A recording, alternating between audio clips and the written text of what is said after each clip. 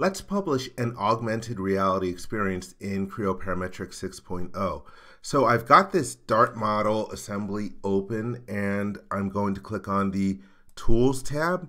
Over on the right side of the ribbon, we have the Augmented Reality group. From the Target drop-down menu, you can use a spatial target or thing marks. And I like the fact that you have the ability to choose between a thing mark, which you would actually print out and then place on the ground where you want the experience to be projected. But in this case, I'm going to use a spatial target. And so here we have it, and it's located on the ground over here. Let's reposition it a little bit more towards the middle of the barrel part, and everything looks good. From the drop-down list, instead of using a standard plane like bottom, top, right, left, front, back, you could use a custom plane, and there's also an advanced option. You can control the height of it, and placement tab just shows the same information, and you can rename the spatial target from the properties tab. But this is good. Let's hit the check mark. And now I am going to publish the model. And there we have the name for the viewable quality. Let's crank this up. Let's go with high. And I'm going to publish to personal because it's the only server that I have access to. And for the target, let's select the one that I just created. I will click OK.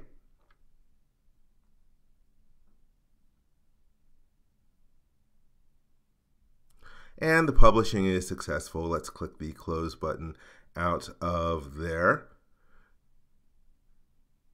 Now I'll click on Manage Model. And so there I have my dart gun. Can choose to share over here. And I could copy the link or email the link to someone else. Let's publish a second model. So here I am on the Tools tab.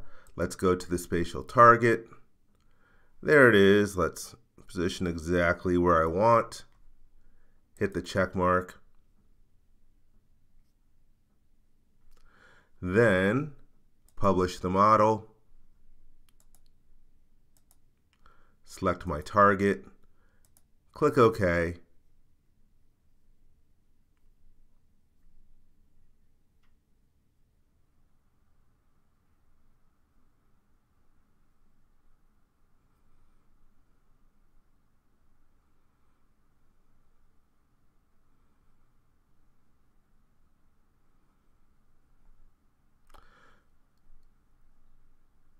Publishing of the experience is successful. Let's close out of here and then Manage Model.